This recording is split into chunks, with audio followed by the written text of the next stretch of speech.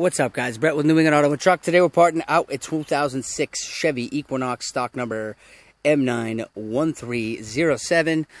Vehicle has 104,000 miles on it. Got a little bit of rust, like very, very small showings of rust up toward the front of the hood here. Otherwise in pretty good shape. Don't show any additional damage other than that. You got cloudy left headlamp on this side. The right headlamp, though, that's pretty clean. Both in good shape.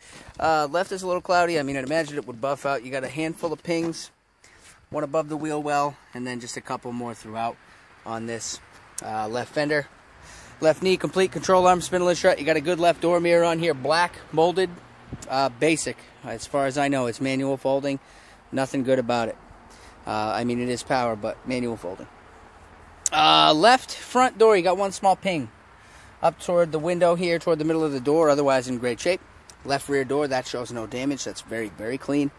Complete left rear suspension looks good to me. Got a good left quarter glass on here. Not privacy tint. Not privacy tint.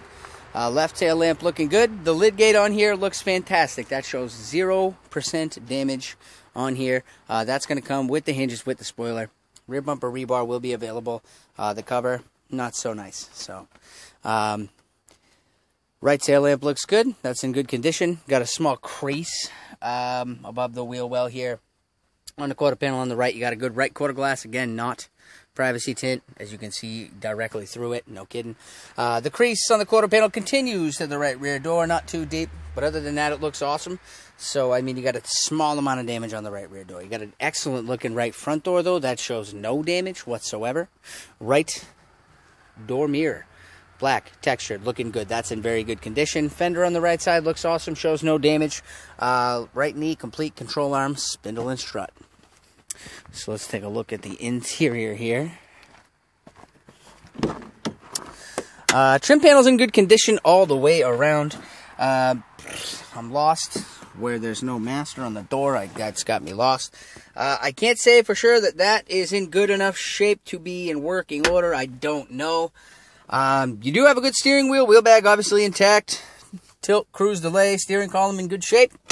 Speedometer in excellent condition. You do have a good receiver in here. Very basic. You got a little bit of wear on them buttons. But other than that, it's in good condition.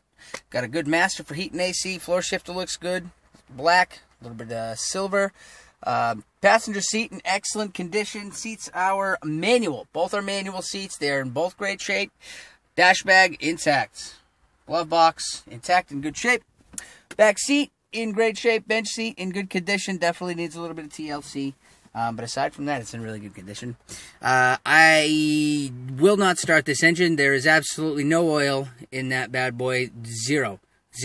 Bone dry. And that ain't about...